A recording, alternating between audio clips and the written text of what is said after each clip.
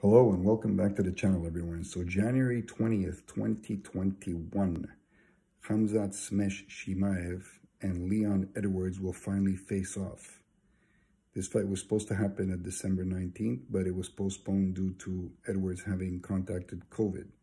It's going to be a great fight. Chimaev, an uprising star that's beaten whoever he's fought so far, although no big names. And Leon Edwards, well, he was on a many fight win streak, and he's a top three in the welterweight division. So it should be a great fight. I'm going to go with Leon Edwards, if anything, due to experience. And I think he's got, at this point in his career, more tools in his bag. He's quicker than people give him credit for. A lot of guys think that Chimaev would overpower him if he gets him to the ground.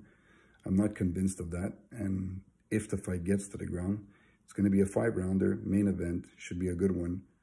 And I'd like to know what you people think. For me, it's going to be a Leon Edwards victory on UFC Fight Night, January 20th, 2021. Don't forget to subscribe. Talk to you guys soon. And let me hear your responses.